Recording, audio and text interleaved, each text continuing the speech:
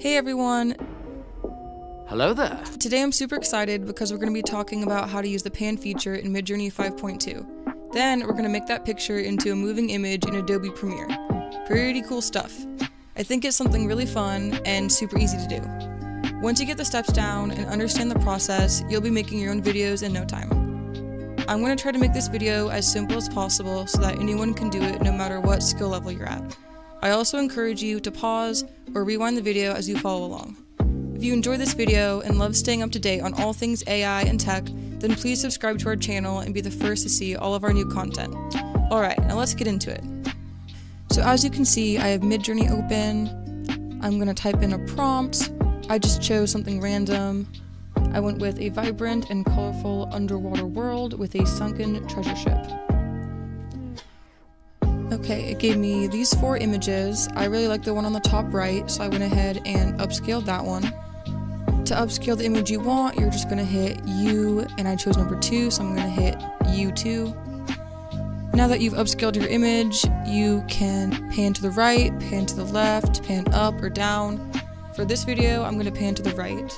So now we're going to change our previous prompt, which was a vibrant and colorful underwater world with a sunken treasure ship, to just a vibrant and colorful underwater world. I wanted to see what it would do with that. Here you can see it slowly adding layers to the image, and I think it's a pretty cool process to watch.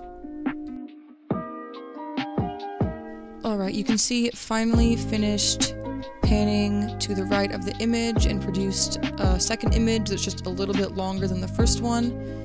So you're just going to keep this process going until eventually you have a very, very, very long photo.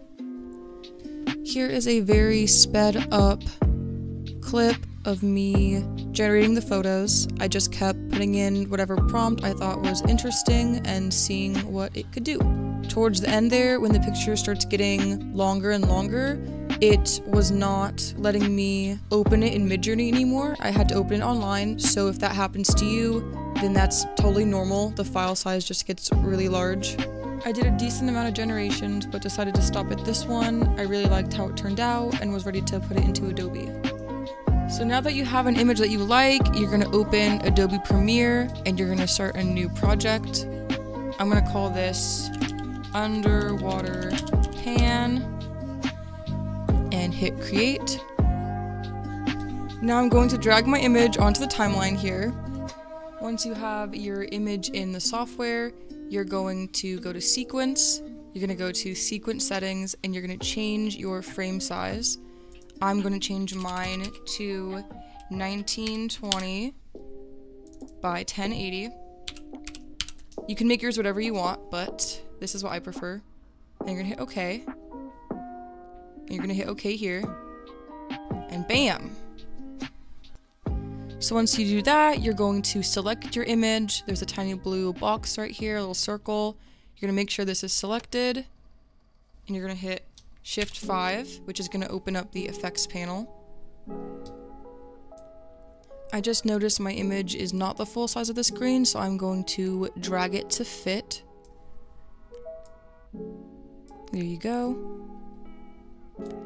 With your image selected, you're going to drag it all the way to one side. I'm going to be dragging it all the way to the left, so at the very beginning of our image, like that.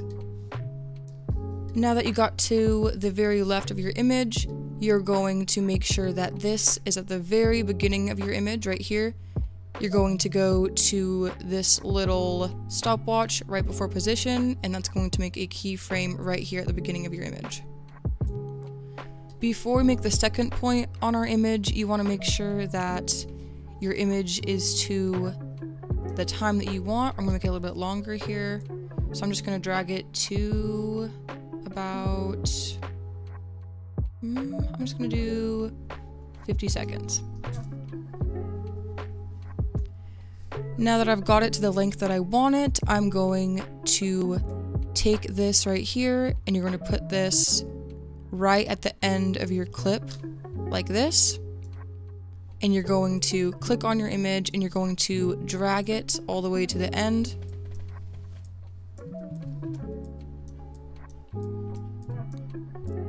So I'm going to line up my image like that. As you can see, it created another keyframe right here at the end, so you're going to have one at the beginning and one at the end. So now that you've made your key points, you can grab this little dude right here and scroll to the beginning of the video, and you can see that it will scroll through the image as you move it. I'm going to start the video from the very beginning and see what we made.